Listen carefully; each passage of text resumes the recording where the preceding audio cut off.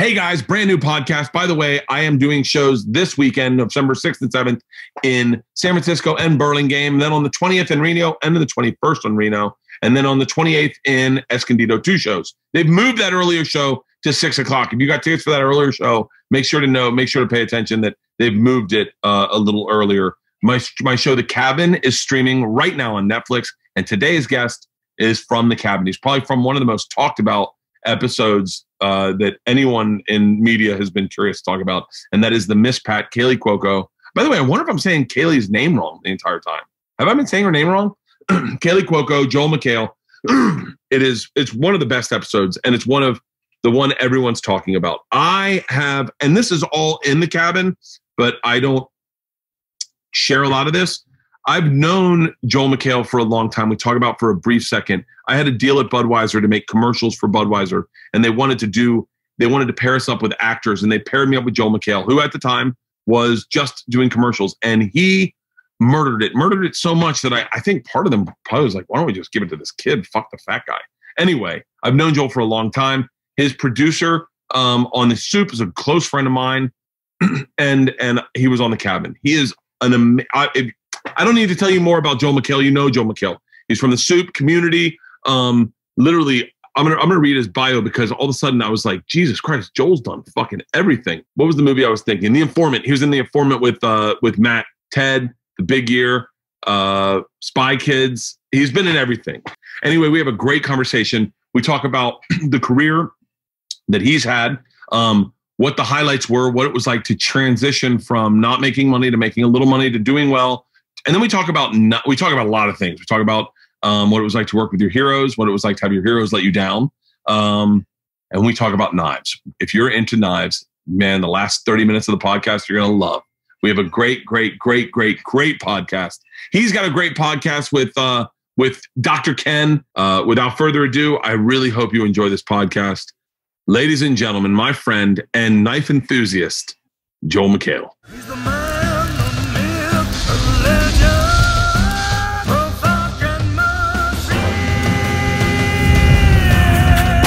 Ooh, someone got a haircut. Yeah, I'm in the ROTC. Oh, look at this. Awesome. You ready, Halston? Yeah. Good deal. Boy, do I have so much I want to talk to you about.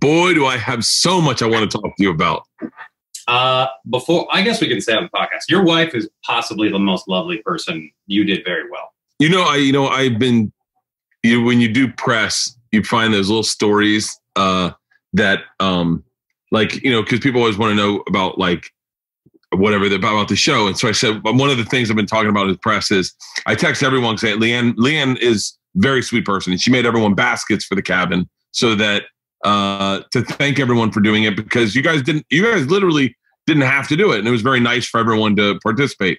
And so I said, the best is, she goes, hey, text everyone and then CC me in that so that I can find out their address. So Bobby Lee writes back, yeah. This is the name of my street. My house is the one with the yellow door. And you're like, great, awesome. You could give him an address, but good call. Donnell Rollins writes, yeah, I'm going to be over at the Chevron on La Brea at 1:30. Can you stop by then? And I go, and Joel McHale, I look away from my phone for a second, and all of a sudden they're texting back and forth pictures of dogs. And like, oh my God, what a cute puppy. Oh, let me show you my dogs. I go, that is a testament to how charming Joel McHale is. And then I said, my wife goes over there and comes back. She goes, I spent an hour in that house. That is a lovely house. He's got great cars. He is the sweetest guy in the fucking world. I go, it is exactly who you are. Well, she was so disarmingly charming. And then she started telling me about her dad. Oh, yeah. And then talking about being a car racer. I was like, what the flick? She was like, then my dad took my Porsche away from me because he caught me going 100. And I was like, that is the coolest person ever. And yeah, well, no, I'm a dick to people that are dicks usually. Sometimes I'm way too nice, but she's, you did well. You do put up a guard though. Like you're amazingly sweet. Like really are a genuinely sweet person, but you do put up a guard, I think, at times to keep that away from you. Yeah. hiding being nice, or yeah, you hide being nice in almost like a jab kind of way a little bit. Oh yeah, well, it's also because I like when I would play sports, I would get way too competitive and way too intense, and I have been in arguments where I realize, oh, you're being that guy. You need to step away. You're being way too you're too far gone. And I used to do, like, with sports, I was like a dirty basketball player. So I had to kind of like, and like same thing with road rage. So I'm like, just, you need to take your foot off the gas. So I've gotten better, and by just not playing basketball, it works out great. That's interesting. I'm very, very similar. I have a problem with competition where I kind of lose myself a little bit, and I'm embarrassed of it. And so my default was always in college, I quit competitive sports because I was like, I don't have the ability to just be the guy that has fun and competes. I shut down a tad bit. Yeah. Yeah. Do you feel like that has whatever that lack of a better, people call it, oh, it's the warrior gene. I'm like, maybe it's just the asshole gene. But do you think that, I feel like that thing compelled us to come down to Los Angeles and go like, I'm going to make it in the big time, like doing all that stuff. I feel like, that thing, whatever that hair up our ass, that's part of it. That is it. I think it is. I haven't lost it. Like, sadly, and I wish I've said things, I can say it that I've said it. I've said things that are competitive in this business to close friends. And so I'll tell you, I've definitely said things that are a bit fucked up to Rogan, and he has called me on it. And I say that because everyone thinks Rogan's uber competitive, and he's genuinely not. Like, he is a raise the sea and everyone raises type guy. And I've said I don't know, like shitty things about maybe someone special, like that I'm not friends with, but like a person, and I've like kind of slid it over to Rogan's way, thinking he'll hammer it back to me, and he'll be like, oh, why do you care? Like, almost like defensive, not even like, and I'm like, fuck, man, is that part of my brain? I was doing it today on the treadmill, if we're going to be 100% honest. But yeah, I feel like there is a competitiveness in my brain that I can't shut off. I want everyone to succeed, but I feel like that only about the good people, if that makes sense. Yeah, no, I agree. But do you have this? I agree. But even with good people, which I want people to know, because I know you have a lot of people to watch this, but everyone goes like Hollywood, jaded, people are awful. And I was like, I'm going to say like 10% are awful. Everyone else is pretty great. And I'm going to say that probably about every single industry. But I interviewed Will Forte because we were in this movie, and that's when Last Man on Earth was coming out. And I realized, I was like, hey, Will, I love your show so much. I know I love it because I'm filled with jealousy. I'm filled with envy. And I wish I'm just, it's eating me alive. And he was like, oh, hey, that's how I feel. That's the exact thing I do. I'm like, oh, right. Yeah. It doesn't stop us from wanting that thing and it's, I don't know, because the people are good. It's not, you're like, I hate them for it. But it's just like that thing where the ultra competitiveness to keep going is always there. And I need to, you see it everywhere, but that's why we came down here or came over here. Well, it's funny because there's like, I think I gave up on certain things. Like, I had a real hard time enjoying baseball. I had a real hard time enjoying baseball when I was in college and after college, and going to a baseball game kind of shut me down because there's a part of me that thought I should be out there also. Like, I literally was like, because the guy, anyone that played baseball with me is laughing right now, but the guy I caught went on to play professional baseball. And so I always thought ultimately, had I focused, I could have maybe played. If I had cared, I could have played in college. I just walked off. Like, I walked on, and then literally first day walked off and went, I don't want to catch bullpens. I thought if I had that discipline where I caught bullpens, maybe I get an opportunity, maybe I get this, maybe I get that. And so I had to shut down with baseball. And I think I gave up on baseball. At a certain age, I gave up. I went and saw my buddy, his name is Brad Radke. I went and saw him pitch against the Dodgers when I was already in baseball, when I was already in comedy, and like kind of successful in comedy. And it was the first game I really enjoyed. And I went, oh yeah, I couldn't be out there, man. Fuck that. Like that was crazy talk.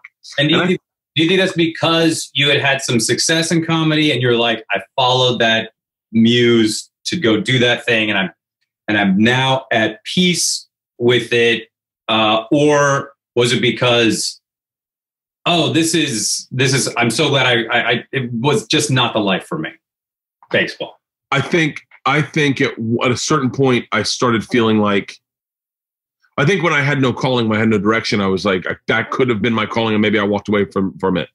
And then once I was like, oh, comedy was my thing. That definitely was always been my thing. Then I was like, oh, I can really enjoy baseball. This was, I remember looking at people like, I'm not going to say exact names, but I remember looking at certain baseball players and going, oh, well, I'm not that guy. That guy's a fucking idiot. Like, he's a meathead. Like, he's the guy that drove me nuts in practice. He was like, come on, guys, it's all hustle. It's all hustle. Show goes through hustle. And I'm telling you, man, that's how we beat the team. We sprint out to our positions and they realize we mean business. And I'm like, oh, that guy's a fucking moron. Like, I was never that guy.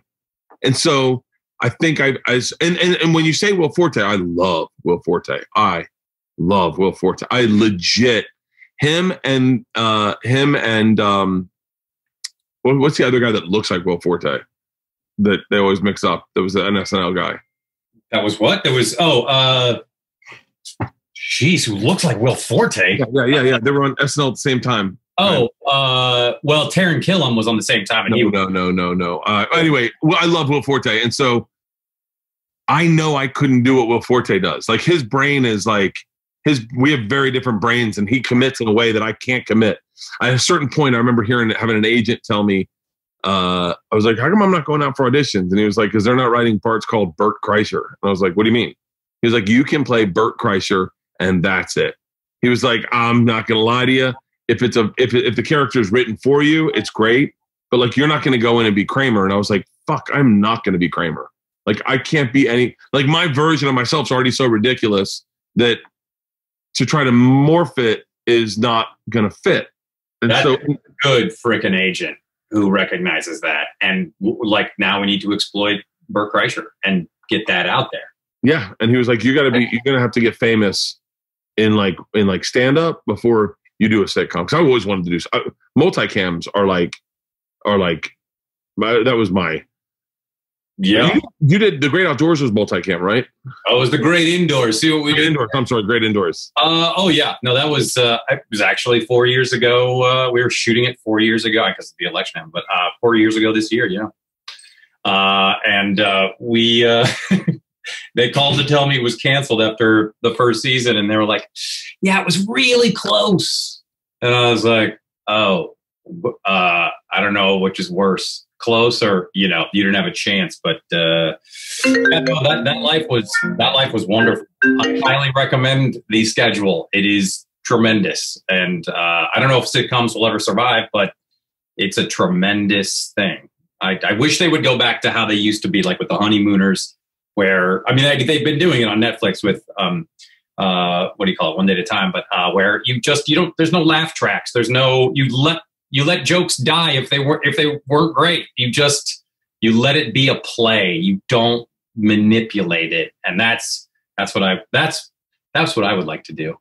See what I did? Is there a way? Like, I'm trying to think of the right way to say this.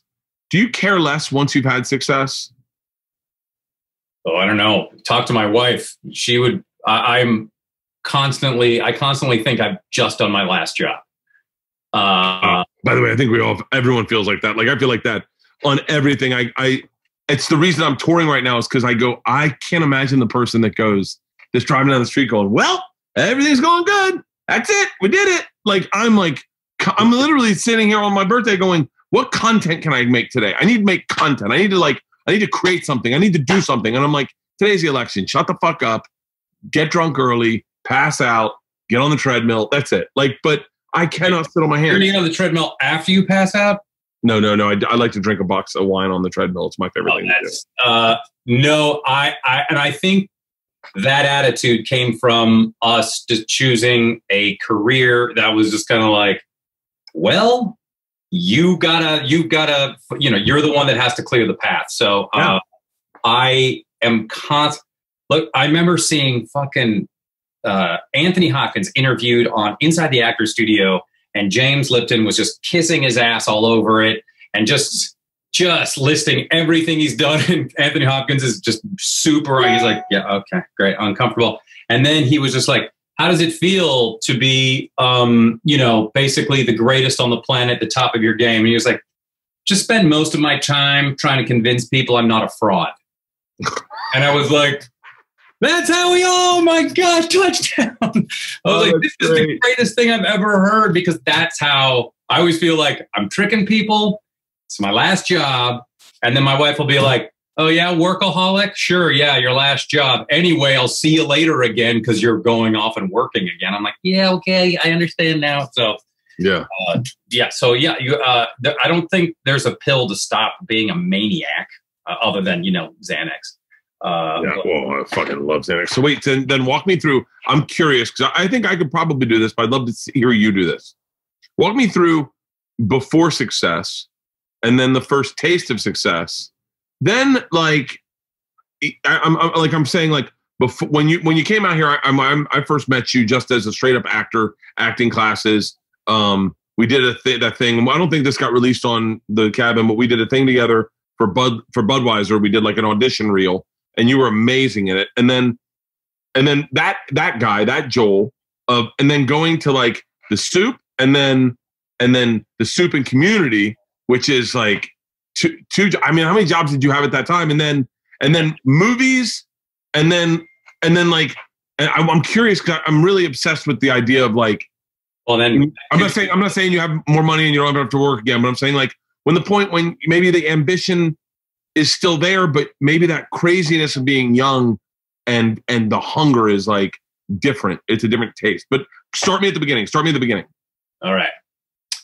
Well, I was masturbating. No, the first time I tasted it for real was I got on this show in Seattle called Almost Live, which is where like Bill Nye the Science Guy came out of, and these amazing guys, John Keister, a guy named Ross Schaefer, way back when, like, I mean, this is the early 80s. It was a local sketch comedy show that was produced on a NBC affiliate that bumped SNL to 1205.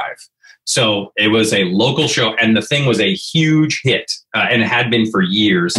And these the Bill Nye the Science Guy's voice, Pat Cashman, who's this big celebrity in Seattle. He was this mentor, but I got an internship on that show and eventually became a cast member. But during the internship, it was the time when television, if you were on television that next day, people were like, hey, I saw you. And the show was this huge hit. And so nobody took me seriously, including most family members, that I was going to be the actor running around doing plays and stuff. And my friends made fun of me. And I mean, not that I was larger than them, but all my friends were going to law school, and I was just like, I can't even read. And so soon as I got on Almost Live, it was just like this, a switch was flipped, and people were like, well, aren't you like, you're on TV now, huh? And I was like, oh, this is I see. This is how quickly people change. Not that they were all dicks, and because a lot of people thought, I should go into entertainment, but I was like, oh, this is what it feels like when you're on TV, because you walk around and people say nice things, and then all of a sudden things change. And so then, what was this? Was this like 98, 97? 94, 95. But I started appearing in 94 while I was in college. And I graduated in 95, and thankfully my wife agreed to marry me a year later. But then I thought, okay, this is a good, I'm doing okay, but I need to learn how to act. So I went to graduate school. Every single graduate school rejected me except for the University of Washington. So thank God for them. And I got to silence this shit. Excuse me. And I silenced my phone, but the watch stays on. It's great. So then I went to graduate school, moved to LA, and then worked in a wine shop because, and that was a weird thing because I'm like, oh, I sent them all these tapes. Nobody was interested. Couldn't get an agent. Nothing. And this director named Sandy Smolin, kind of took a pity on me and like was giving me co-star work. I literally did, like, I went to New York and I met with the casting director of Guiding Light. And he was like, hey man, I really think you're funny. You're not good looking enough to be on this show, but hey, when you're in town, just call me and I'll put like a cop uniform on you, or like a sandwich shop guy, and you can get $500 for your day, and that'll pay for your trip to New York. I'm like, thanks, dude. And I was so nice of him. And I worked at Larchmont Wine and Cheese, and that was a weird, because I couldn't. That's a great, by the way. The sandwiches at Larchmont Wine and Cheese are my favorite sandwiches in the fucking world. They are remarkable, and anybody listening, whatever country you're in, if you come to Los Angeles, go to Larchmont. It's wine and spirits, but their sandwiches, the black forest ham, the turkey. Oh, I used to make those, a lot of them. And then the French girl I worked with, the day I wasn't there, she was young. She ran her finger through the rotating meat slicer, and she almost lost her hand. So yeah, it was great. But I'm really taking a long time to explain this. I got a co-star on Will and Grace because I lied about my height. I think I'd say sexuality. Yeah, I said I was 6'7", and I went to the Skechers boot outlet store and got 3-inch heels, these crazy boots, so I could appear to be taller. And I got this little co-star, and then that worked, and I got an agent. They dropped me a year later because I booked nothing. And then I couldn't get an agent. And I had a commercial agent, thank God for AKA agency. And I started making money doing commercials. I remember the day I was like, oh, I don't need to have a job. I have enough money. I just made like 60 grand for the year, and I can survive on that. And then it got better. And then I still didn't have an agent when I got The Soup, and The Soup took forever.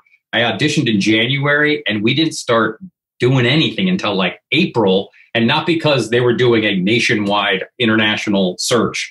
It was just because they're like, yeah, maybe we'll bring this back. I don't know. And so through a series of meetings, and they were like, all right. And then I did a 5-minute pilot presentation, and they're like, oh, it's going to be this cheap? Fine. Let's put it on, call it The Soup. And well, maybe, and then that slowly, it took a year before people watched it, which was great because I can't fucking read.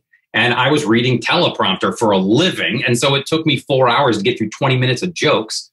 And so that got better. And I just slowly started working.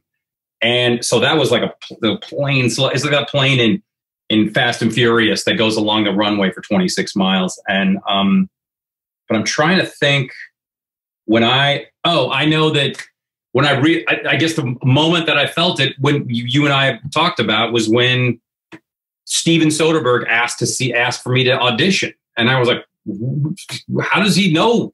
And they were like, well, you're on TV. I'm like, oh yeah. Okay. And so that really helped. So that was, but there wasn't like, I'm trying to think of I think the most, when I was asked to be on Sesame Street, I was just like, I cannot believe what has happened. I don't know how this happened, but I am so fortunate. Anyway, so yeah. So then I barely got Community. Thank God for Dan Harmon and the Russo brothers, because they fought for me. And yeah, then I'm one of those people, and I think you're exactly like me. You're an extreme extrovert golden retriever. And I just do not say no. I just kept saying yes. And then at one point, my wife was like, you have two new babies, and you haven't taken a day off in, I don't know, a year? Because I was like, I would fly somewhere to shoot something, and then it'd go. Yeah. I was always like, well, when this is going to run out soon, so I better just get it all together. I get the feeling of just like I'm being chased by the bad acting police, or the police that say, oh, you can't do that anymore. You come on back down to earth. So so yeah, during Community and The Soup, and like I was shooting Spy Kids for 3 months, and I was like, oh, I knew you probably go through. I knew I was getting tired when I would begin to hallucinate. And because I can pretty much stay up for days, but as soon as I start seeing things, I'm like, oh, you are very tired. So that's my monologue for the day, which I would like to know. So that's a very truncated, but I'm going to say pretty amazingly described career. Thank you. Did you like, I remember the first job I got, I remember I didn't do the math right. They told me it was $5,000 a week. And I was in the car with my buddy, Eddie Fernandez. We were at the corner of Vine and Franklin, like right to, cross under the 101 kind of. And I go, and they told me it's $5,000 a week. And I stopped and I went, I'm a millionaire. And my buddy Eddie, who's dumb as I am, goes, we're going to Vegas this weekend. You're a millionaire. We're celebrating. And we went to Vegas and spent the first 2 weeks of my salary that night. I mean, within a heartbeat. What year was that? That was 2000. That was in 2000. What was a physical thing you bought that was like, oh, I remember Chris Cornell going like, I bought a Jeep Wagoneer and the Addams Family pinball machine, and I was like, "That's so great."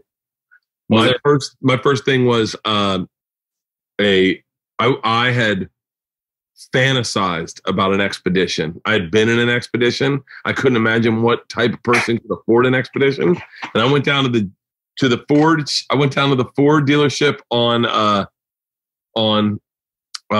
Santa Monica.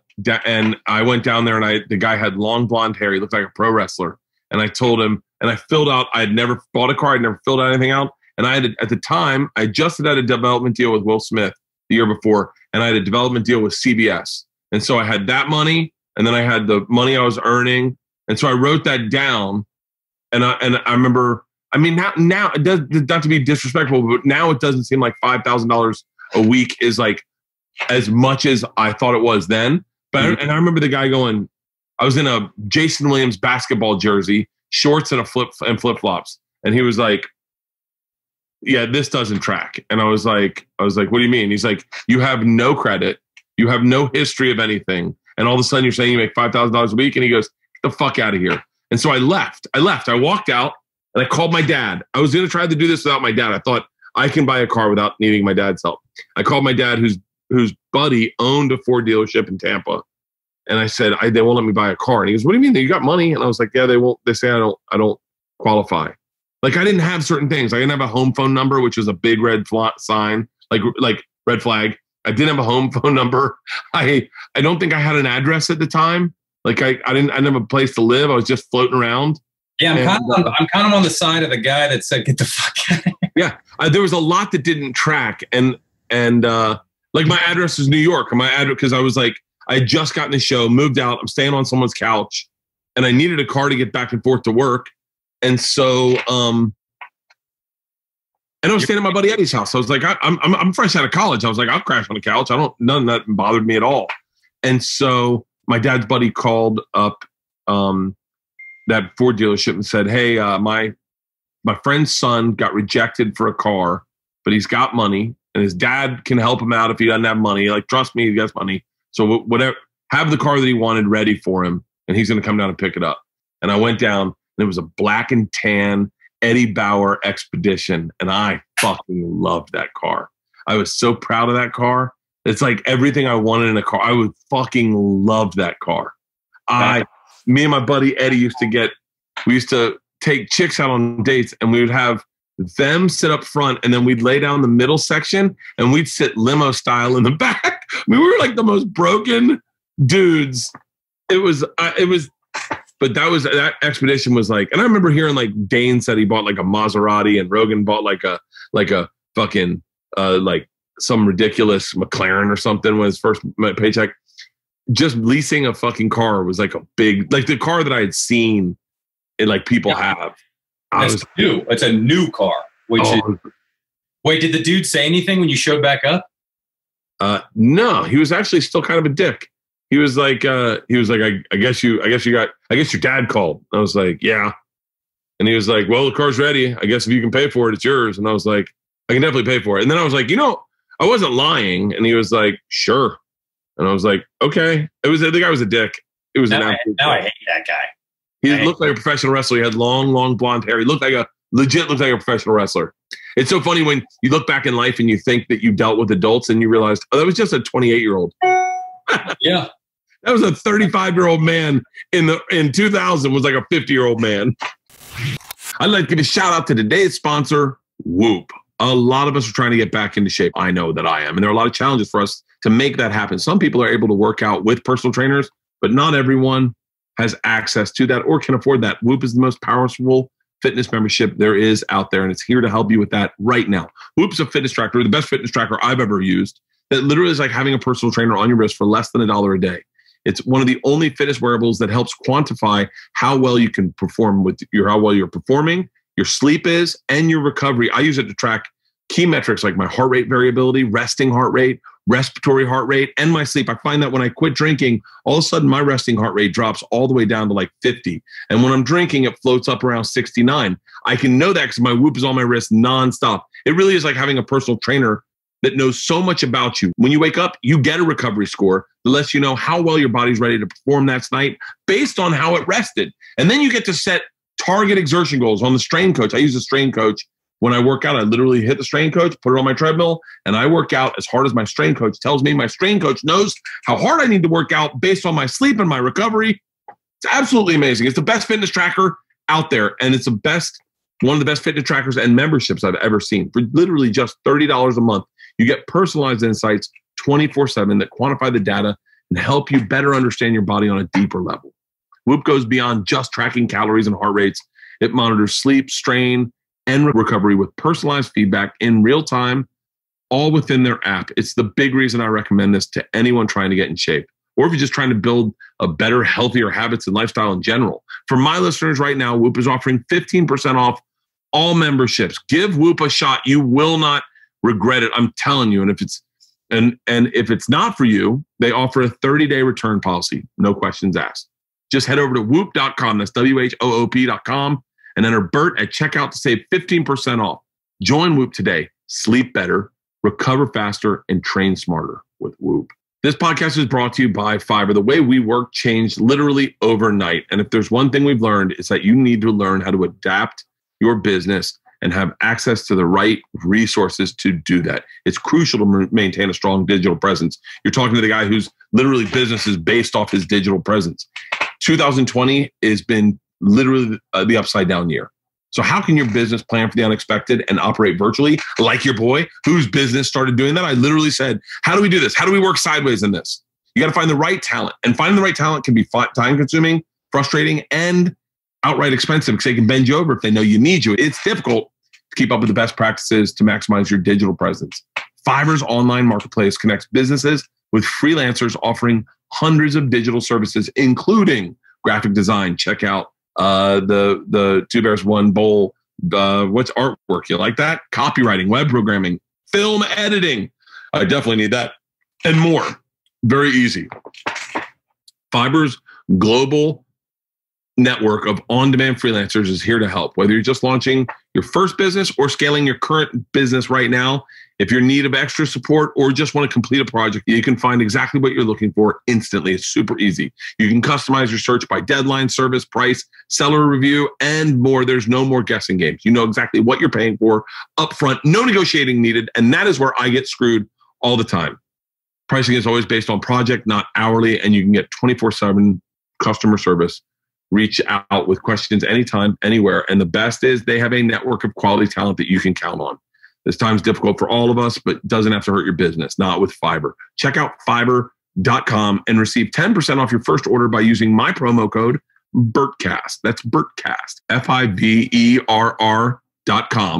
And receive 10% off your first order by using my promo code Bertcast. Find all the digital services you need in one place at Fiverr.com, Fiverr.com, and use code Bertcast. Again, that's Fiverr.com, and the promo code's Bertcast. You were married. What was your first purchase? I think I'm trying to think of, okay, I remember like when I was on television and Seattle, I went straight to the Tower Records and bought every Beatles album on compact disc. And I was just like, yeah, look at that. There you go. And they were like, that'll be $140, whatever it was. But I was like, oh, it's a deal.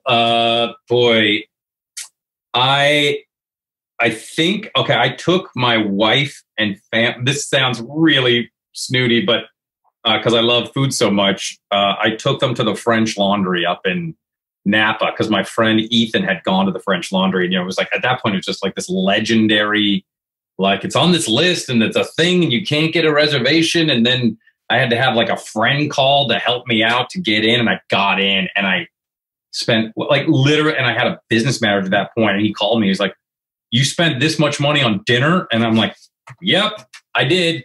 And they were like, he's like, you got the wine pairing. I was like, everybody did. I just wanted to do it. And that was one of the like, oh, this is, that was like extravagant.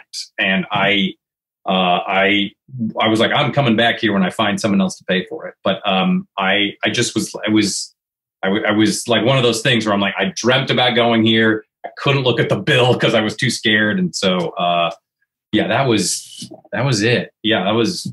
Anytime you get to take your kids, we took the girls one time, right when things started to like, I started to sell some tickets in clubs. We took the girls to England. My buddy was producing a movie over there, and he had a big house, and he was like, "Come on over." Our kids are really good friends, and he's like, "Come on over." And I was like, "Great." So I flew the girls over. Didn't even think about any of it. Flew the girls over. I was in Seattle that weekend. I flew over late, right?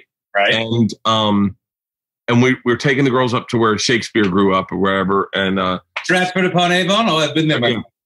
And we stopped. We have a sprinter. A guy's driving us around. We have a sprinter, and we stopped for breakfast or for lunch on this river.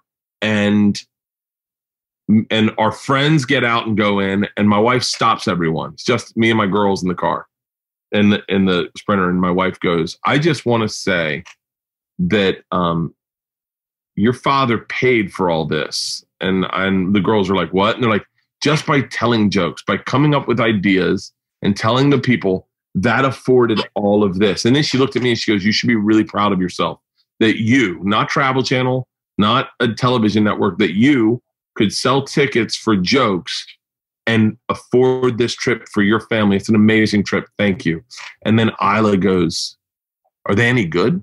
I go, "What?" And she goes, "The jokes." I go, "Isla." And then Georgie goes, "Isla, it doesn't matter. We're in England." I'm like, oh, these fucking idiots. And so, listen, I know Dad is a hack, but for some reason, that sort of lowest common denominator resonates with his audience. So just not question it and just let him just shit the bed every time he goes out there. People eat it up, so they love it anyway. I didn't have the heart to go, "I take my shirt off on stage."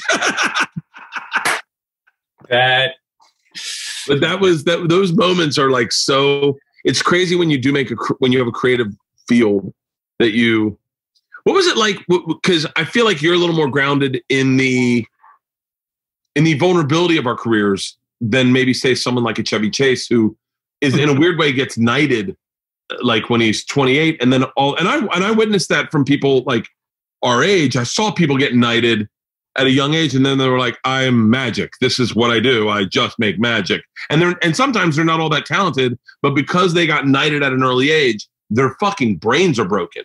Like, you don't have to shit on Chevy Chase, but like, was it weird? I know everyone fucking does apparently, but I've never met him. But was it weird watching someone like that versus someone like you who felt like, oh, this could all be taken away. I got to bust my ass. I got to work really hard. As opposed to someone who's like, I'll get another one, you know?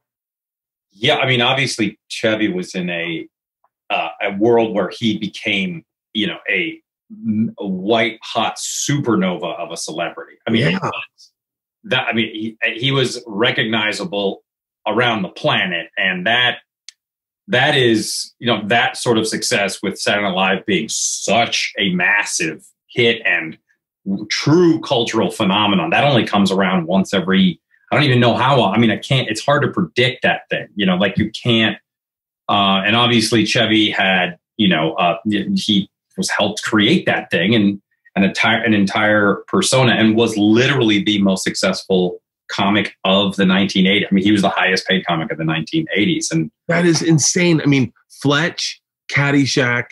I mean, all the vacations, all the vacations. Yeah. He is like it. I get bummed when I hear negative stories about him because there's even like his bad movies I still fucking liked. Right. He definitely, he knew how to deliver when he was on screen, and no doubt, I mean, what was the movie Modern Problems? If you look at Modern Problems, yeah. What was it? Funny Farm? No. Funny Farm's fucking amazing. Look at that dog run.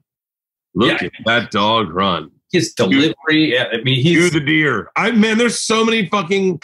Funny Farm's a great goddamn movie. It truly is. I'm going to pause. How much of our personalities do you think is derived from guys like Chevy Chase or Bill Murray? Because I feel like I'm almost 100% derived by guys like Chris Farley, John Belushi, Bill Murray, Chevy Chase. Those are my comedic sensibility as a child was to make one of their jokes when in question of how to be funny. Yep. No, I think between Steve Martin and Robin Williams, Monty Python, and then I couldn't stop listening to Bill Cosby records. That's all. As a kid, was just Bill Cosby records constantly. That worked out. And you're right though. But so then they become like gods, right? They become like folklore. You recite these things to pass them along, and you go like, this is how I learn the ways of the village. Like, this is how we learn, this is our craft. And then you begin making your own. And so, I mean, when you met those people, I have a hard time kind of staying calm. I usually I'm perfectly fine with celebrity, but when I realize they've touched the wire of a child in me, I'm like, hold on, just calm down. I was in a thing with Steve Martin. I'm just like, just remain calm the whole time, and maybe he'll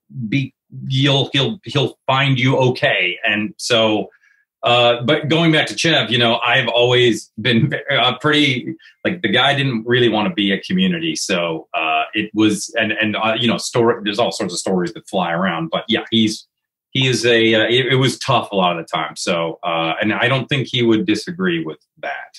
I mean, we physically fought. So, for real?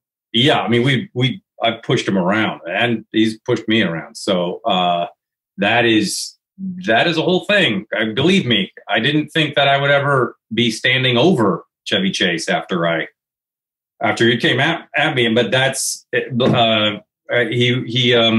left the show after 4 seasons, and anyway, going back to our the legends you meet, but I like Eric Idle did a sketch on the soup, and it was in Monty Python. I was just like, I cannot.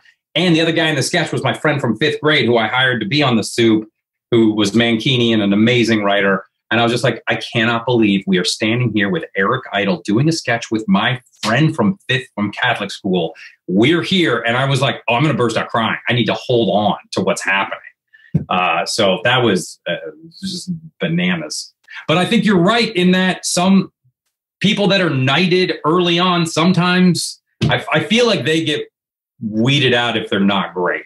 I feel like it, because there's a lot of examples of this is the guy, and then a couple of movies later it's not the guy, and then they're just then they're just, I don't know, in their car doing black hash. Yeah, I'll tell you someone who got knighted early who has not let down at all is fucking Dr. Ken. Ken got. I remember watching. He was so goddamn funny, man. You could not follow him.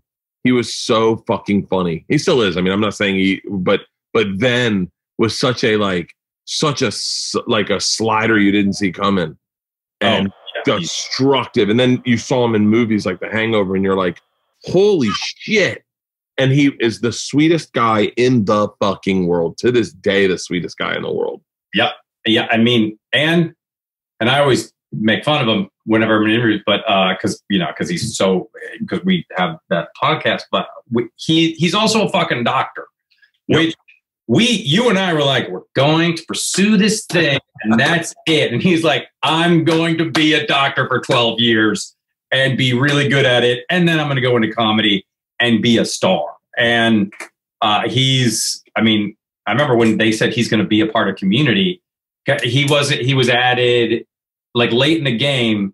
And we were like, well, how did that happen? Why was he agreeing to be in it? And that's where we were like, he's a movie star. And then you realize he loved the script and then just delivered like nobody's business. And yeah, I mean, he's one of those guys that you can't, speaking of Donald Glover, coming out. That's the guy. That's the other guy I want to ask you about, because he is someone who like, I feel like he's the kind of guy that's like, hey man, I baked you a cake for your birthday. And you're like, this is the best cake I've ever had. Are you a baker? And he's like, I tried, it's like everything that guy does is like gold.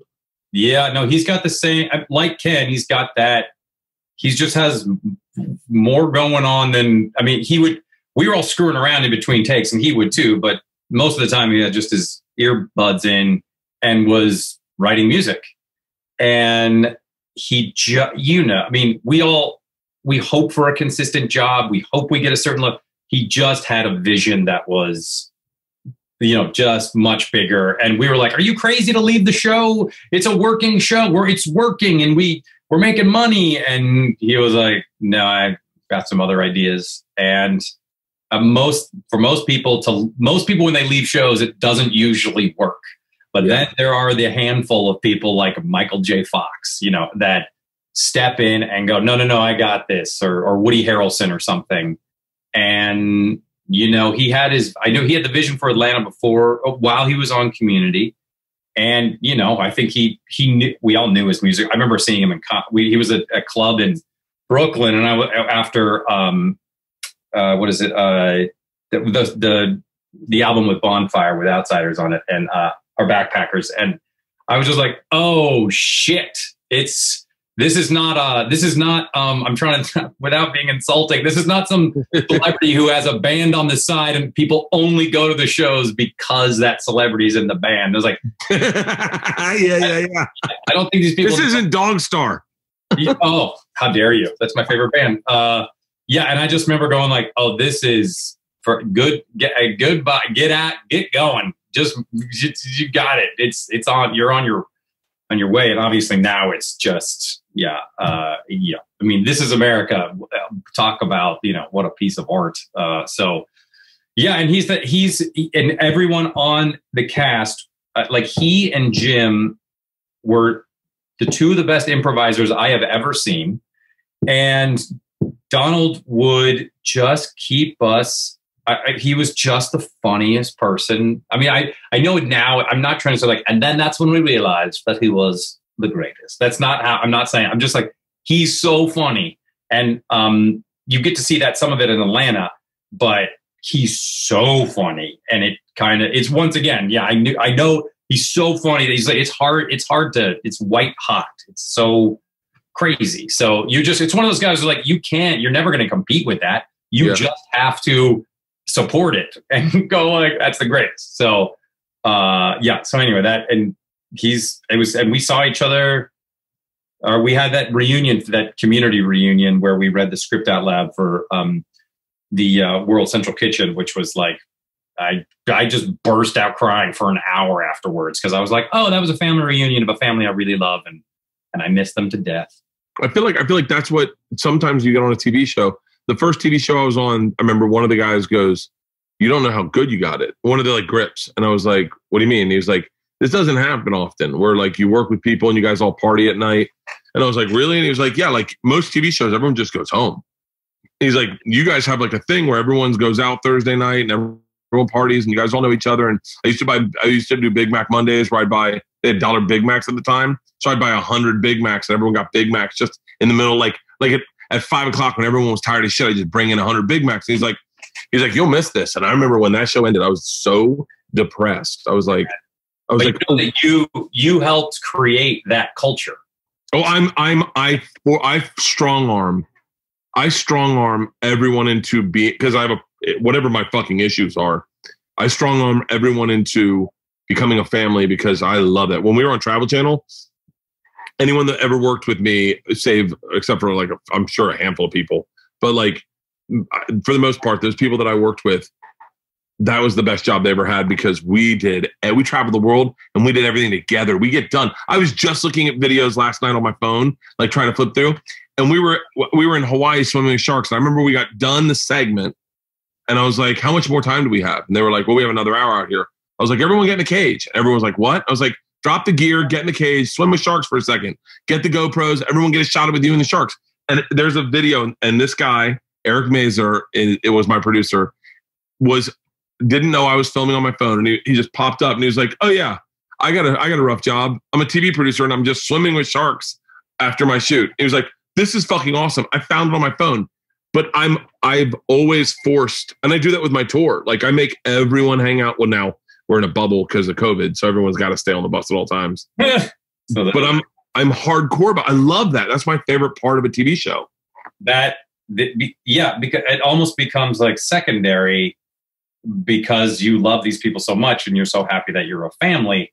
And there's all sorts of actors in town that they're like, instead of being grateful and wanting the place to be fun, they're like, oh yeah, I deserve this and I'm the king and I am going to make people's lives miserable just because it's my pleasure because I'm not even thinking about them. And that's just terrible.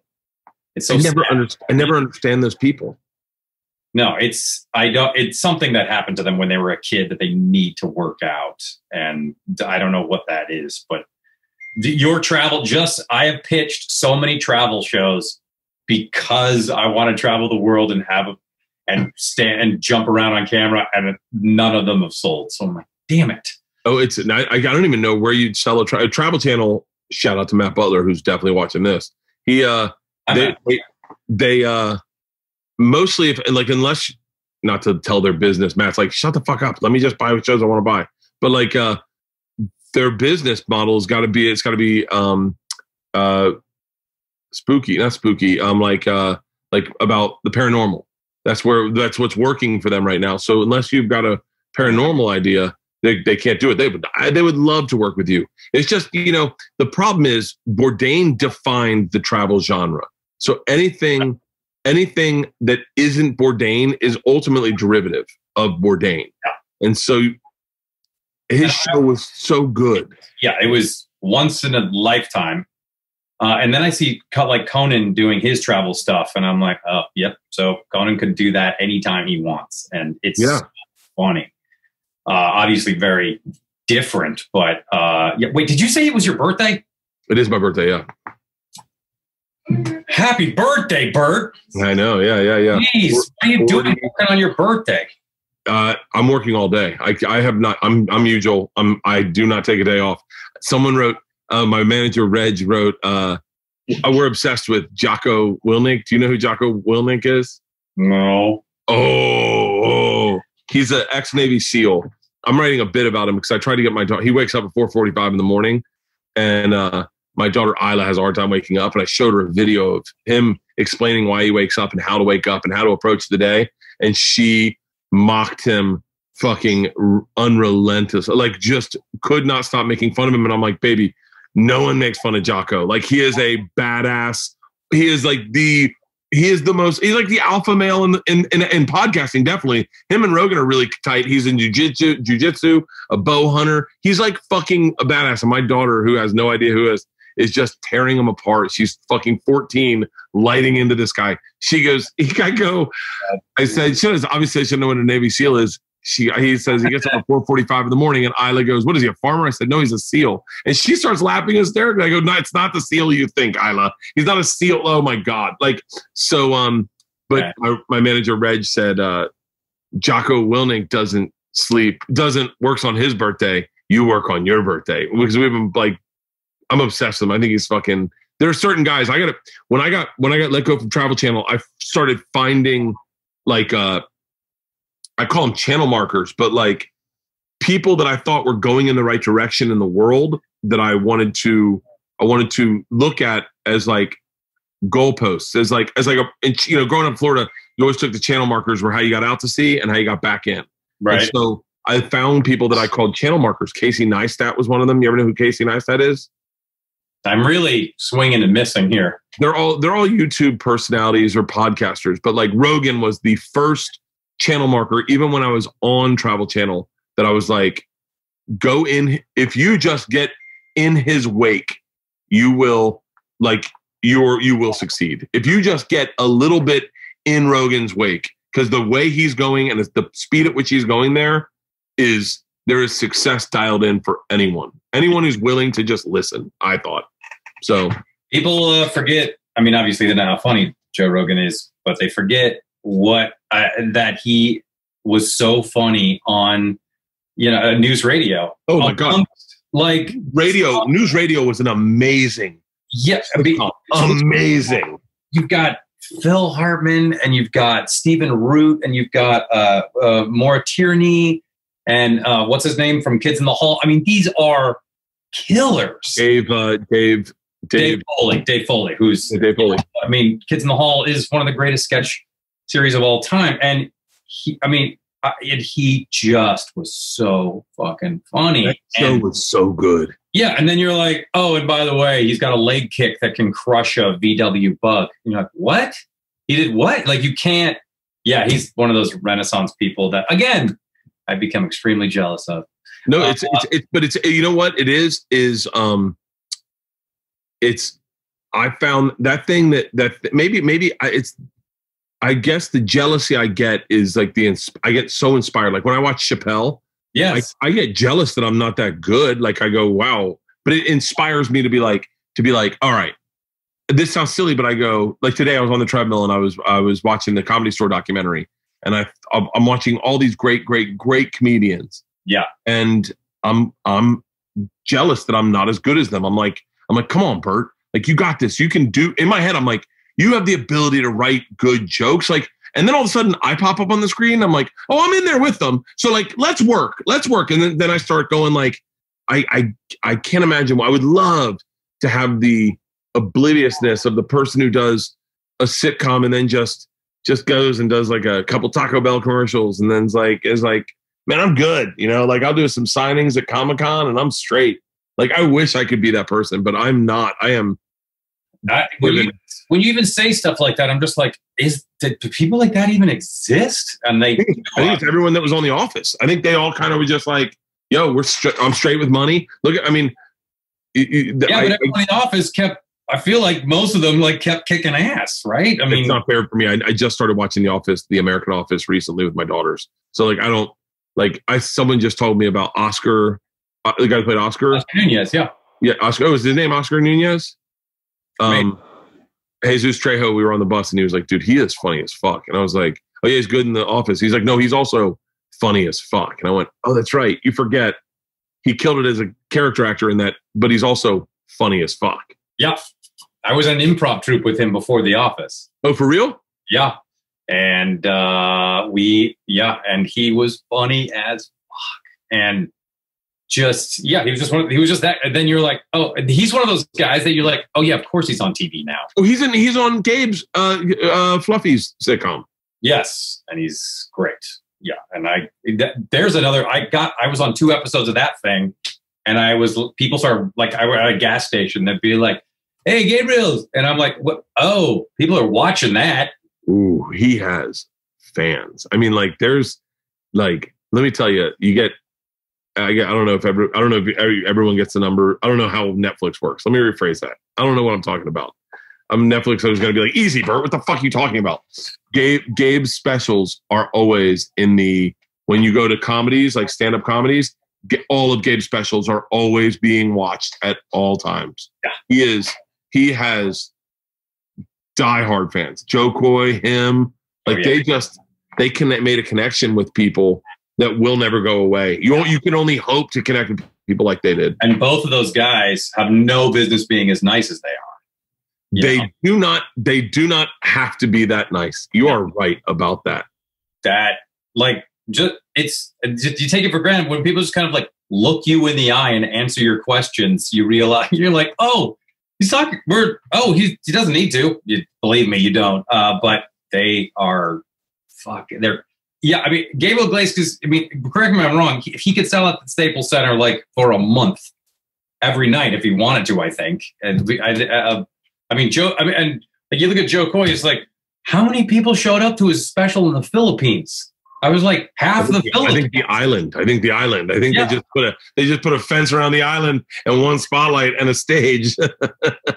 They're super. They don't need to be this. I don't know why I'm saying it that way, but it's because I feel like guys like me and you have been like almost like jobbers. Like we work hard, we hustle, and then you see these guys like Gabe or Joe, and they are so charismatic, so fucking talented, so successful, and I think me and you being like humble, nice guys, and I say that because we're not them, right? They're massive, but like you wonder in your head, you toy with the idea, if it was that effortless, like to just be that fucking hilarious, would I be that nice? And Gabe, when I first met Gabe, I had never met him. He is a huge fucking star.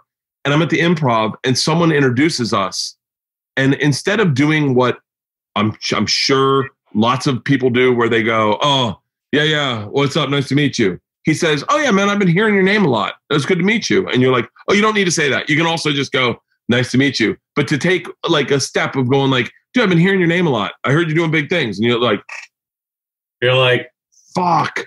And when someone does that, when shit like that happens, it makes you feel like $1 billion. It makes you feel just like, I cannot believe that person, I exist on that person's radar. Yeah, it's crazy. Now I want to talk to you about two other things. I'll get you out of here soon. But one of the things I'm here.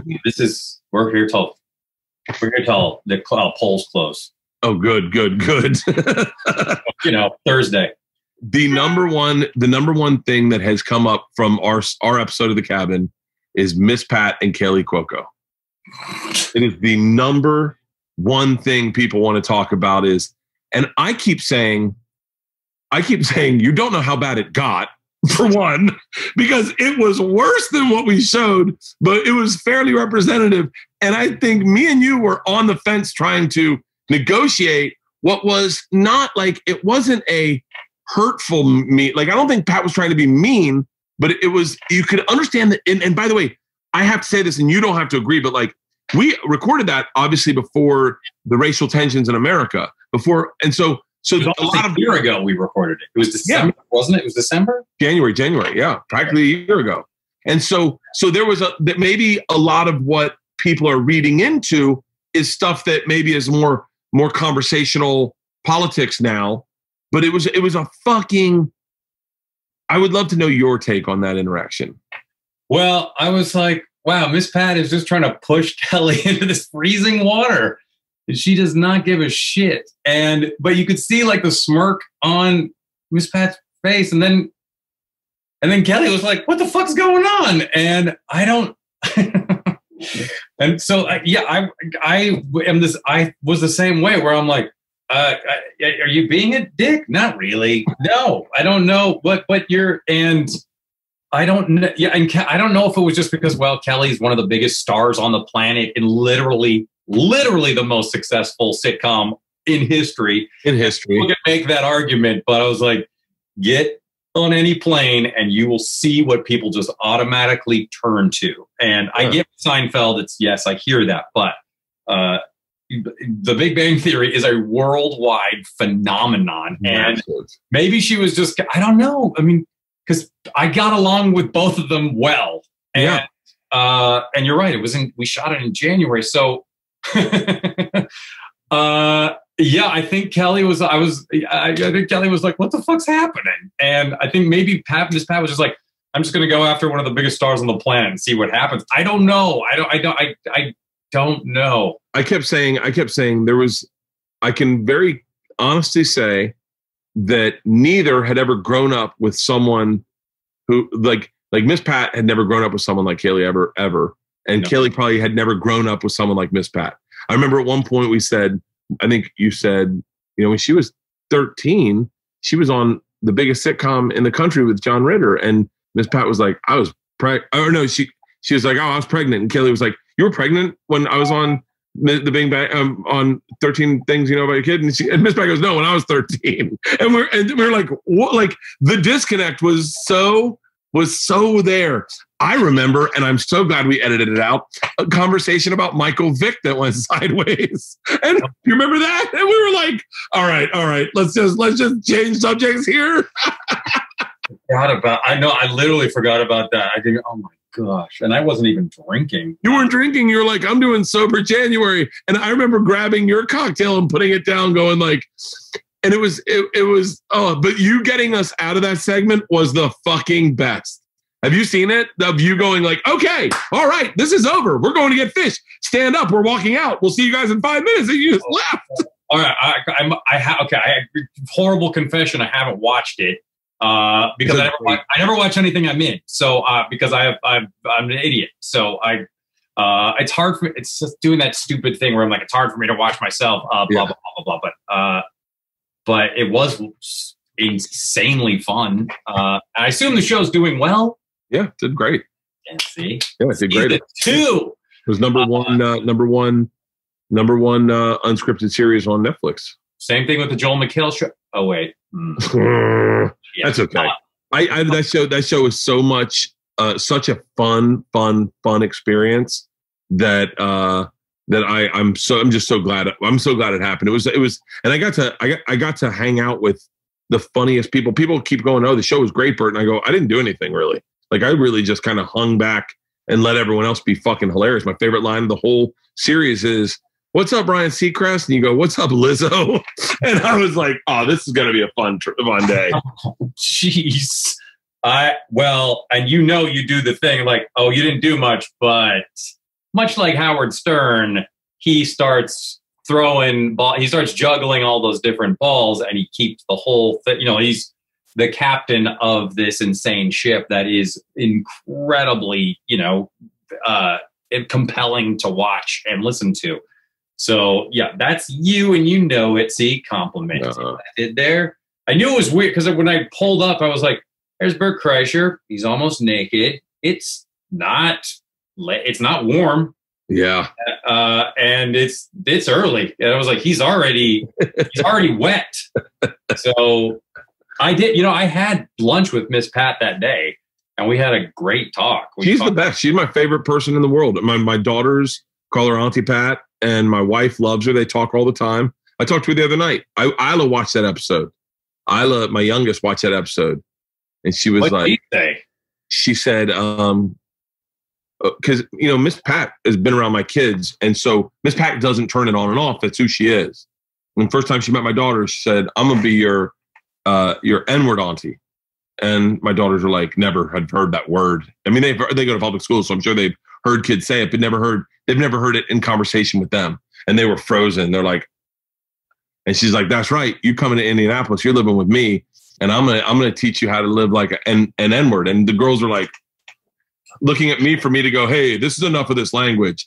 And she's like, "Yeah, we're going to get you guys straight. Can I take them, Bert?" I go, "How long you want them?" She goes, "A month." And my daughters were like, "Wait, did we just are we going to Indianapolis?" Like they're freaking out. But Pat sat with them that day. We had lunch. This was at a party, sat with them and Pat's funny as shit. And so she's making my daughters cry laughing. And she's so real. And my wife and Pat have very, roughly parallel childhoods in that they were both neglected, both a little bit rougher upbringings, and they both are from the same area of town. They both grew up in Atlanta, outside Atlanta, whatever. And so they have a lot of similar experiences, and so they remember a lot of the same things. And so my daughter watched that episode, and she's crying, laughing at Pat, and then she goes, "Wait, oh, Kaley doesn't get Miss Pat's sense of humor, I don't think." And I go, "No, because she's like, Miss Pat was trying to make a joke. Can you see?" And I was like, "I see, but yeah, I know what you're saying." And she was like, "Oh, I see what's going on. Oh, yeah. And then Isla just goes, "I got to tell you, I love Miss Pat too much. I love Miss Pat." And I was like, I know. Like she was trying to drown her at one point. So yeah. That was one of the funniest fucking episodes ever. And have you had Kelly on? No. I should. Did you ever talk to her? No. I texted with her a few times, just to go like, she was like, that was crazy. Yeah, it was like a real, like the same thing happened. We did another episode. We did other episodes and that maybe never mind. Let's pivot. The fucking Jesus Christ. I'm about to get myself in trouble left and right. So wait, I want to also talk to you about knives because we both have an infatuation with knives and have been collecting knives. And I posted the Benchmade, infidel, which by the way, I'm sure I just did this in LA and they're like, you're going to jail. You can have them in your home. Oh, good. You cannot carry them around. So I'm trying to figure out what got me into knives because I started collecting knives when I worked at Travel Channel. It was like it was all of a sudden, it was something that I could find often. I could search out like if it was a fishing store or a hunting store or like even a pawn shop and it would make me excited. And I ended up collecting them based on that. And then you'd find a knife and you'd get excited like these Swedish knives or Swiss knives or whatever. These are really great knives. And you'd find a knife and you get excited. You have a knife, your favorite knife. And it was always cool to have a knife in your pocket and someone go, you got a knife? You're like, oh yeah. What got you into knives?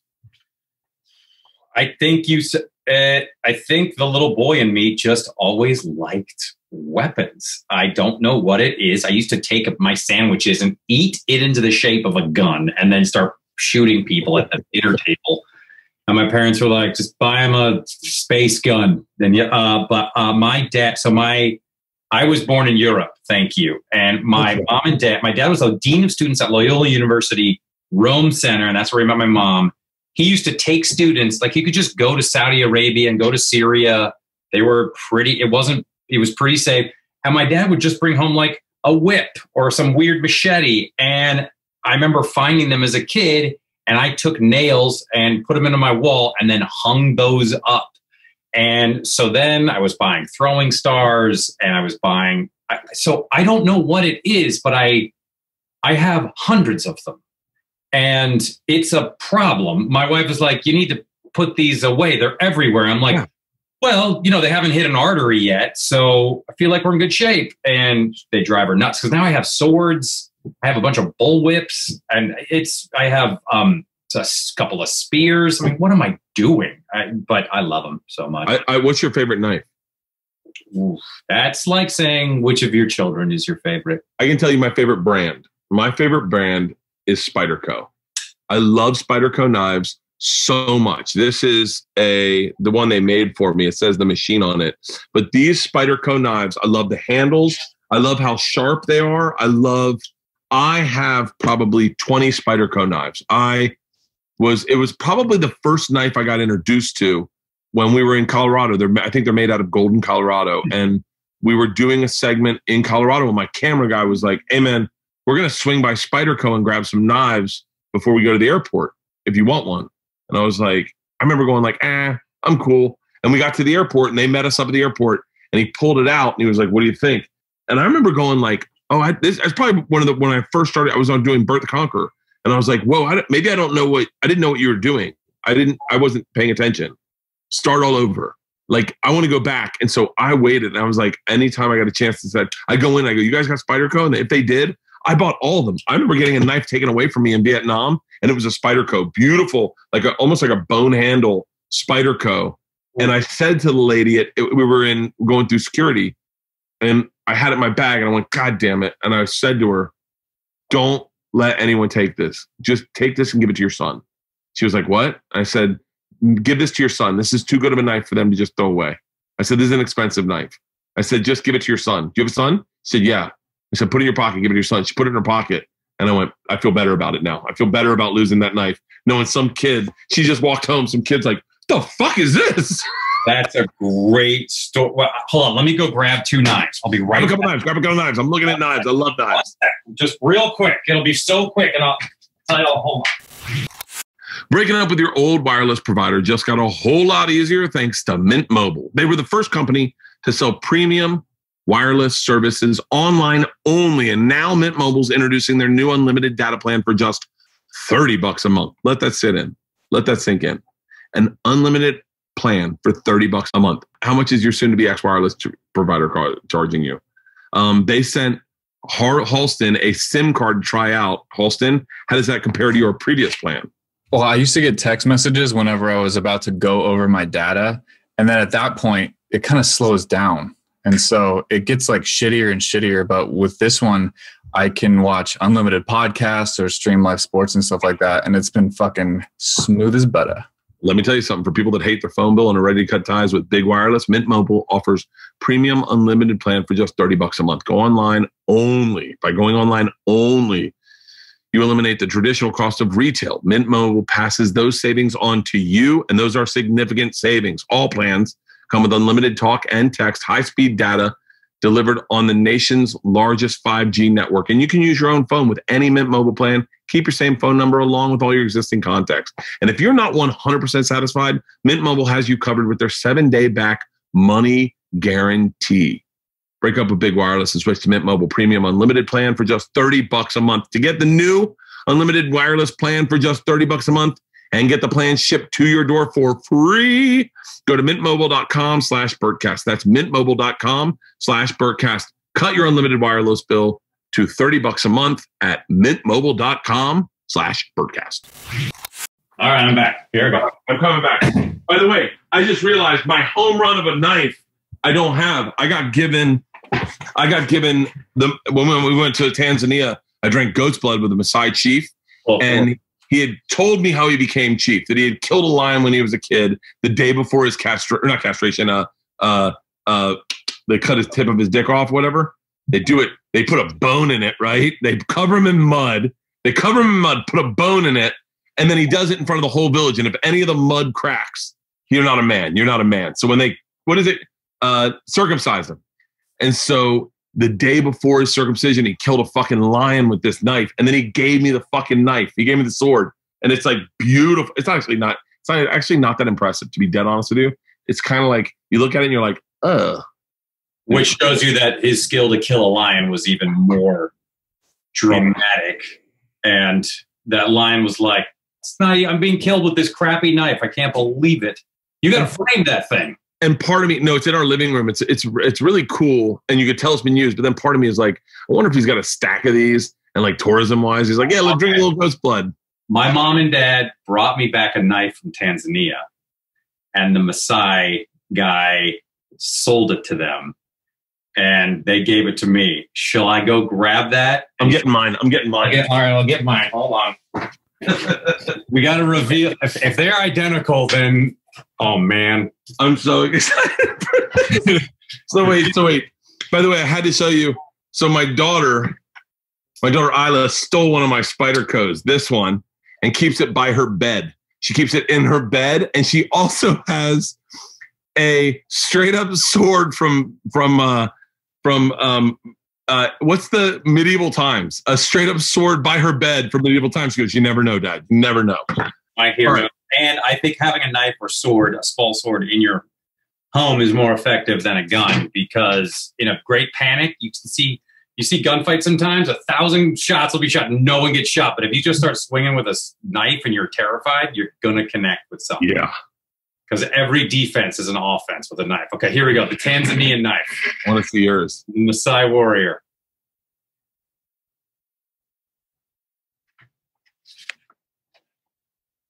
Oh my Lord. The problem is, it's super hard to get out. It's hard to get out. It's that hard. We're not out of shape. I swear, you guys. This is how hard this is. Does your handle look like this too? Pretty, it's not as well. We got the same. Yeah, look at that. Look at the end. So. God damn it. Fucking really takes the wind out of my story.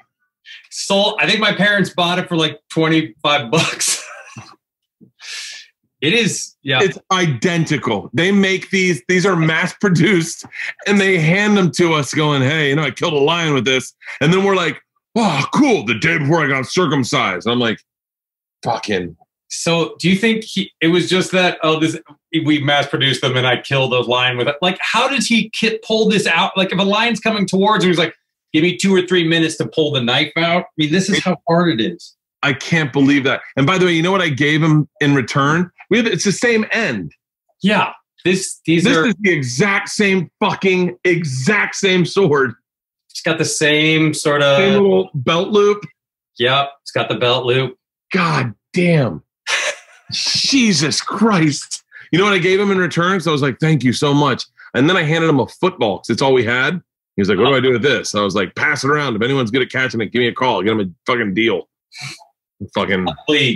That football was worth a lot. We ended up throwing the football, and I was like, it's like just like when you guys throw a spear, it's a football because he taught me how to throw spears also, and so we ended up throwing football around, and they were actually pretty good at it. And I was like, awesome. I was like, I'll go deep, and then I got hit in the face with the football, and I got a bloody nose. So wait, what other knives do you have? I can't. Of course, Tanzanian. Of course, we got the Infidel, of course. But that's the best. I got blue. You got black. Yours is great. I like a Microtech knife. Ooh. And then they have the pressure point to push out windows and stuff. Oh yeah. Oh, because I'll need that one day. I definitely. By the way, I would love to get trapped in a car when I have that on me. Just love it. My friend was in a car accident. She had a pressure point and she let herself out of her Tesla that was wrecked by a drunk driver, crawled out the windshield because she pushed it.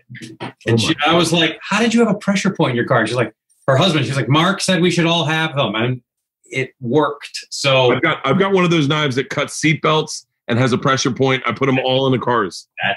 Yes. All right. So here's what I love: cold steel knives because they make beautiful. This thing is very deadly, and Cold Steel's out of Ventura, California. So you're supporting a local business. I'm writing all of these down. Okay, so here's a fun, quick lesson. So this knife, as you know, you get caught carrying this, you're going to jail. If you get caught carrying this, no jail, because in California, any folding knife, it can be any length, but as long as it folds. It's fully legal, so you can walk around with a two-handed sword, this is razor sharp. I cut so much like bones with this thing. You can just put this in your pants, and you will not be arrested for it. And why is that? The owner of Cold Steel told me. He goes, because back in the 1920s, when he said all the cowboys carried pocket knives, and all the Mexican workers carried switchblades and automatic knives. So, of course, Mr. Whitey made these illegal, but said these are perfectly fine at any length. God. So this thing is just, it's like a baseball bat. You can just cut through a car with this thing. So Jesus, is that Cold Steel too? This is Cold Steel as well. This is the Espada. They have great videos, by the way, where they'll just flick the hood of a car. They'll be like, and they'll just be pounding through the hood of a car like it's like nothing. And they're like, this is because of the tempered steel. We folded over 6,000 times. Yeah. Yeah. So and they also make very elegant, beautiful knives like that little, like speaking of my name, they put my initials on it. Man, that little extra when a knife company hits you up and they're like, oh, we got you a special knife. You're like, oh, thank you. By the way, I have so many knives that are empty. Like all my things are empty. I don't know where the knives are. They're just anywhere. And by the way, when I was running through the house, my wife knew where I was going. Yes. Like, ugh. Just rolled her eyes at me and was like, yeah. What's the fucking knife Bobby Kelly likes that he can't get? Hold on, let me call Bobby Kelly. Bobby Kelly's trying to get a knife that he goes, Bert, if you get one of these fucking knives before me, I'm gonna be so fucking pissed. Let me call Bobby Kelly real quick. The Brandon knife? Is it? No, I'm gonna see if he answers. I forget. It's a knife that this one guy makes, and he only makes like a few a year, and they're fucking badass. Oh, there's this. It's picking up. No.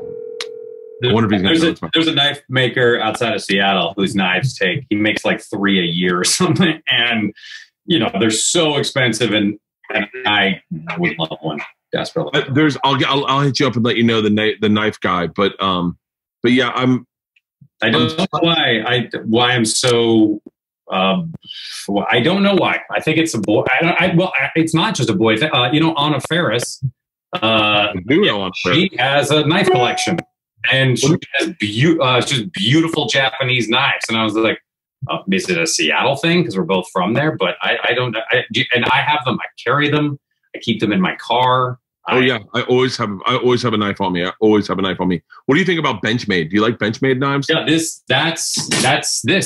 the Infidel.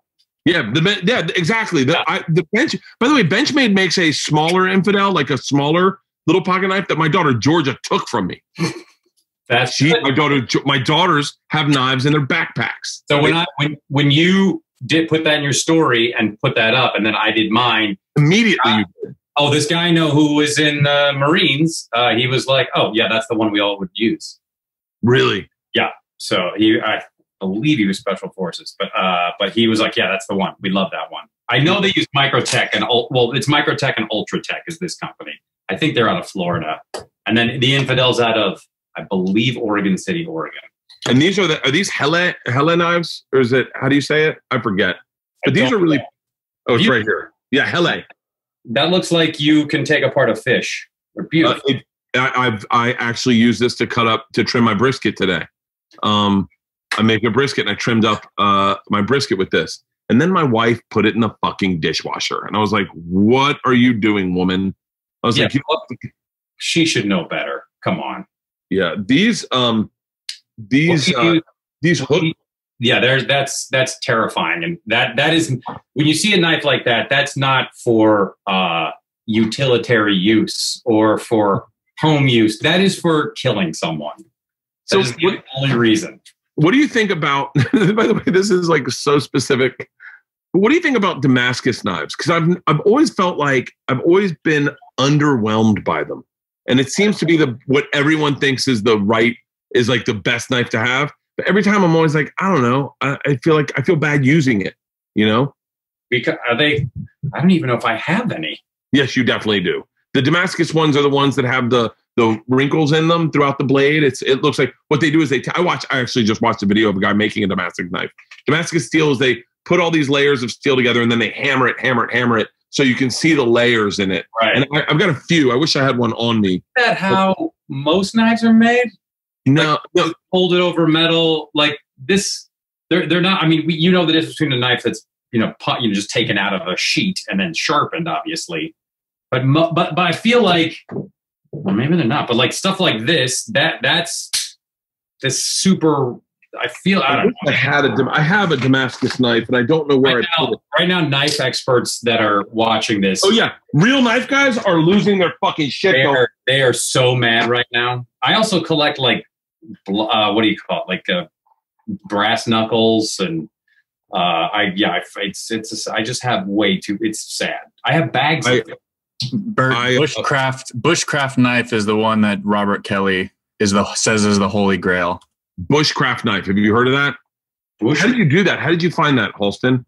I YouTube open transcript, and then I searched his Bertcast episode. You guys talking about it? Went right to it. Bushcraft knives. I'm looking it up now. Top 20 bushcraft. It doesn't even say price. Yeah, I think the guy makes them. What if it was like the Tanzanian knife, where like, oh yeah, there's one right here for $30. You're like, oh, what's the big deal? Well, oh no, I don't know. Okay, I'm going to. There's just they're good if there's just articles on them. You know what I'm doing now? We're going to end this podcast, and I'm going on and I'm online and I'm buying a bunch of fucking knives for my birthday. I'm going to go buy. What's that one the smaller one you said that was made out of Florida? What was that one? I like that one. Microtech. It's the Microtech knife and the Ultratech. What's interesting, if you can see real close here, they put the date on the knife that it was made. So that was in July of 2014.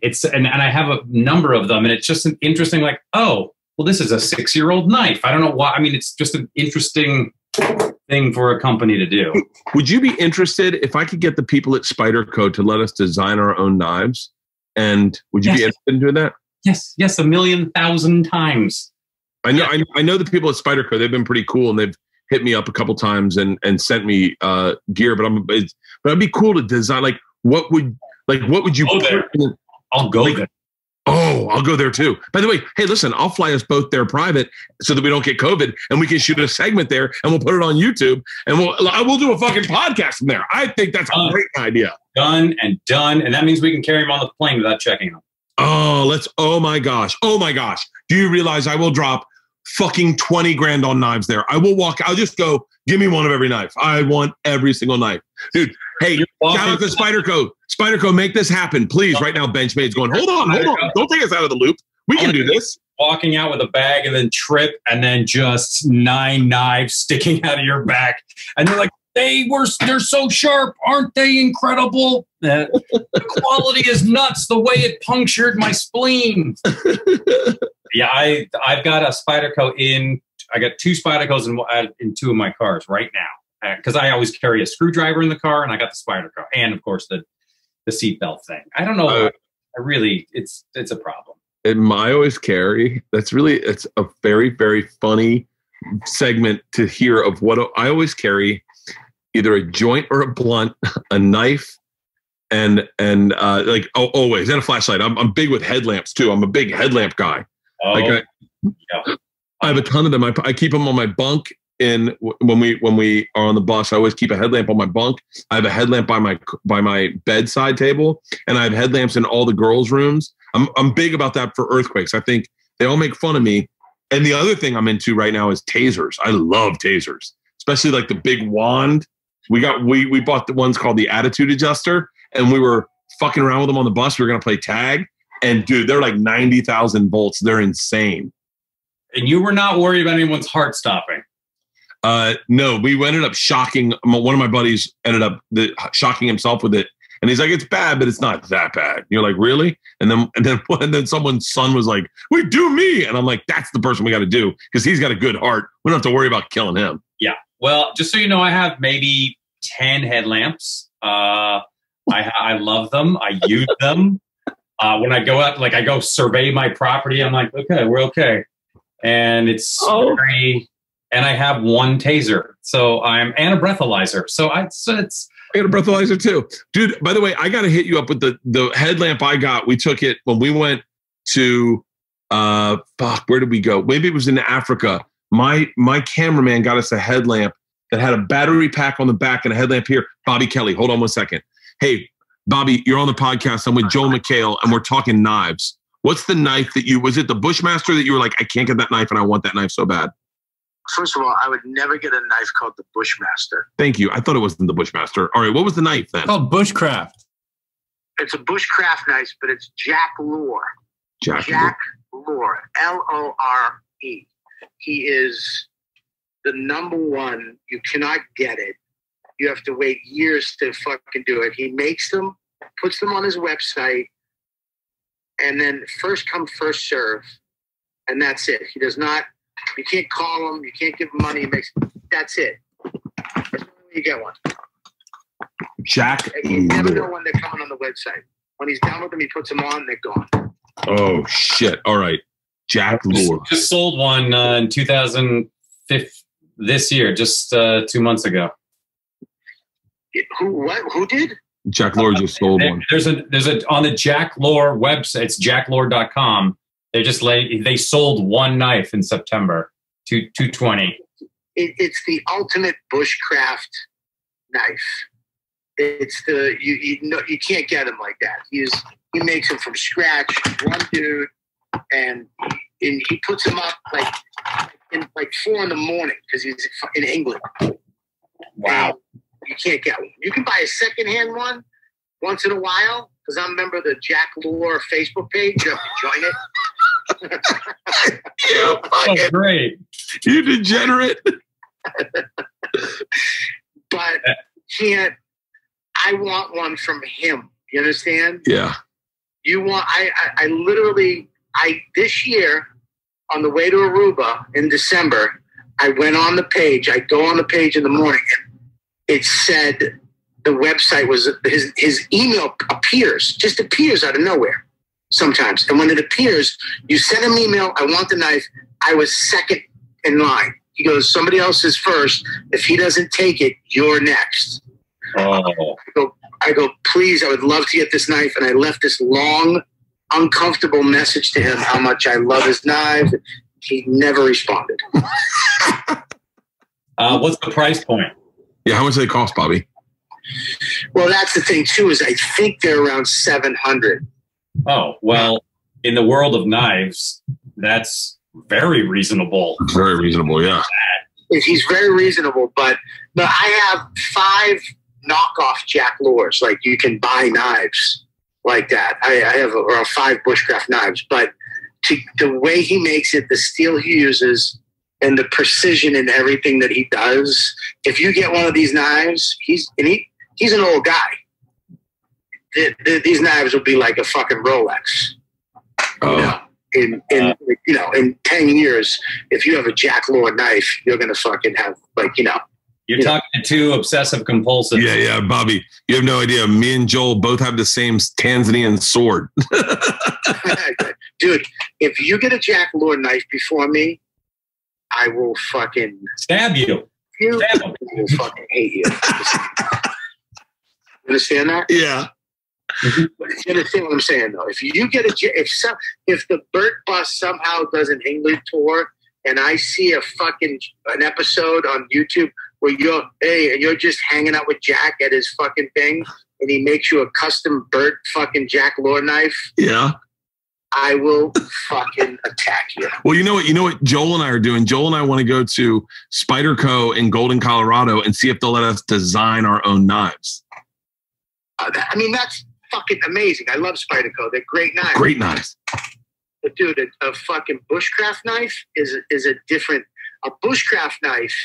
If you have a Jack Lore bushcraft knife, when the shit goes down, you can make a house. You can make chairs, tables. You can literally survive in the wilderness. It's a magic wand. With a Spyderco, you'll be able to field dress a deer and maybe fucking whittle some wood and cut some rope. Okay. I just like how if you're lost in during the apocalypse, the first thing you're thinking of is a chair and table. Bobby. Let me tell you something. I don't know if you ever been out in the woods for a couple of days. What are you gonna do? Put your deer meat on the dirt? Yeah, it's a good point. Ahead, you're gonna want a little table. That's bushcrafting. You're taking the bush and crafting it. And I know how to make a chair. I know how to make a table. I know how to make a shelter. And you want and all that shit you only can do with this type of knife. I love your passion for this knife, Bobby. Listen to me. I want this knife. Aggressive. It's been 3 years. 3 years. 3 years. And all right. Is that the challenge? I guess now Bert and I are going to try to get in 2. Yep. We're all going for Jack Lore bushcraft knives now, Bobby. You just increased the marketplace by 1,000. You got 100,000 people listening to this podcast going, now I need a bushcraft knife. I'm signing up for the Facebook page. Listen, dude, if you get a Jack Lore before me, I will listen. I'll still love you in public. And then when we see each other, what's up, buddy? Know that I will have a resentment against you for the rest of our time. Bert, if you get one for him, I'm going to commission a custom leather belt that goes across your chest and there's a sheath right right in the middle, so you can pull it out just like that. And so anywhere you are, you will see the knife on you. You have to wear it. You'll wear it on the outside, and you can invite Mr. Kelly over. It'll be great. Listen, man, if you get a fucking Jack Lore, you better get 2. That's all I'm telling you. Okay. Hey, do you want to wish me happy birthday, Bobby? You know what, dude? I was going to text you a message because I saw it was your birthday. Happy birthday, buddy. How old are you now? 46? 48, Bobby. Are you 48? Yeah, 48. Leanne's 50, so whatever. I'm 50. You're 50? What's wrong with 50? That's so fucked up. You just did that. Yeah, but I fuck a 50-year-old, Bobby. Oh, what are you going to say it like that for? What the fuck, dude? Jesus Christ. Isn't that funny? Doesn't it seem like fucking 2 years ago having sex with a 50-year-old was like kind of a fantasy? Yeah, now it seems like a fucking very big reality. Yeah, dude. Happy birthday, dude. Thank you, brother. I'm so happy for you. What are you doing today? Are you doing anything fun? I'm cooking a brisket and then finishing up a podcast with Joel and then cooking a brisket and then getting drunk and getting on my treadmill. Fucking perfect, buddy. Hey, will you do my less titty challenge with me next month? Yes, I will. Fucking A. I love you so much. Have All a right, love great you day. too. Joel, take it easy, buddy. All right, I'll see you at the Jack Lore episode in London. That's great, because if you do one, know that you'll be stabbed by a fake Jack Lord. A terrible death. All right, brother. I'll talk to you later. Bye, buddy. Take Bye. care. Which treadmill do you have? I went all out. This was my birthday present last year, and it's the best thing I ever got because I've run 850 miles on it this year. Wow. It's a Woodway. Wow. It was. All right. It's an industrial treadmill, so it's meant for gyms. But I wanted the one that I wanted a treadmill that got me excited to get on the treadmill. That got me that I never got on and was like, ugh. I wanted something that pumped me up, and they brought a showroom on the back of a flatbed truck to my house. I ran on all the different ones. I tried everything they had, and I said, I want this one, and they just pulled it off, put it in, and it was super expensive, and it was my birthday present last year, and it's the greatest present I got, especially in a pandemic. Oh yeah, I mean, are you going to start drinking again soon? Oh no, it was just that January, because I knew if I started drinking on your episode, then me taking a month off that's like the first time in decades. So I was like, I have to not drink, and so I didn't. And you did great. It was probably better because I would have just probably, I don't know, would have, but no, I haven't done it since. I was going to be like sober October before that. And I was like, never mind. So I so somehow got through that. It was probably I was kind of like, it'd be super fun to drink with them, and then I was like, it's going to be strangely more interesting for me not to be slightly buzzed here, and then to watch Ms.Pat Kaley. By the way, sipping tea was the thing to do that day, oddly enough. Oh my gosh, that was. Well, listen, we're putting in a new podcast studio, and I would love to have you over and have a cocktail and bullshit and do another one of these. I'll do that in a heartbeat. I'd love that. Well, we should be. I think we're furnishing it next week. We'll be up and running in like December, January. So let's schedule something.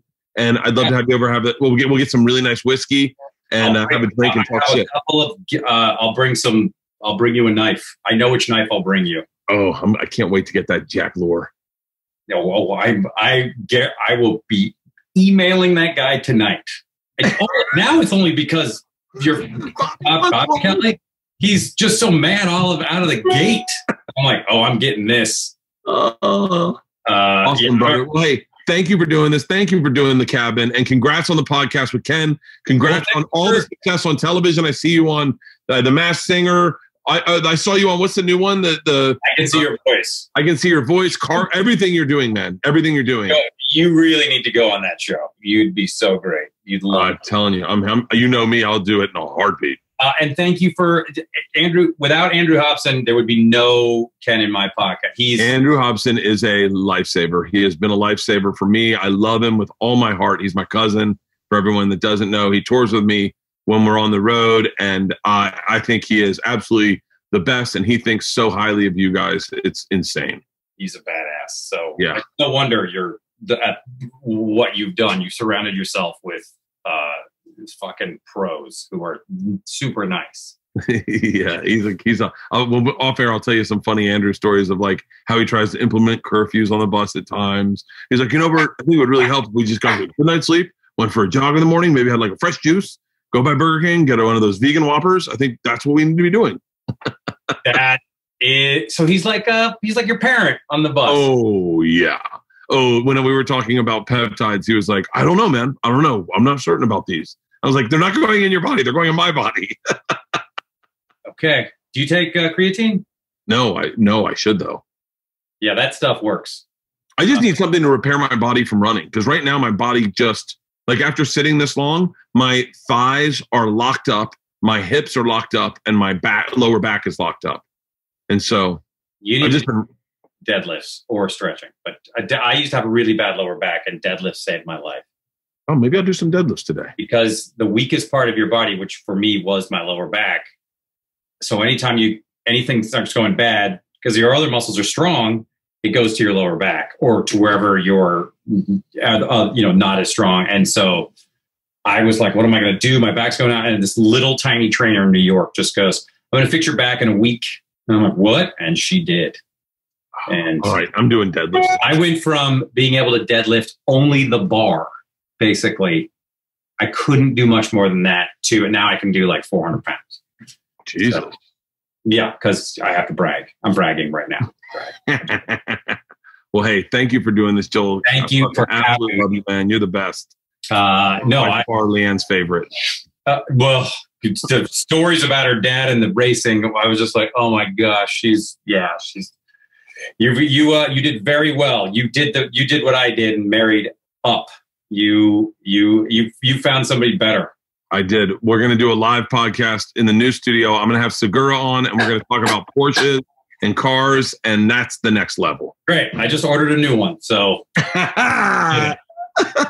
Turbo S. Awesome, brother. Thank you so much. I appreciate it, Joel.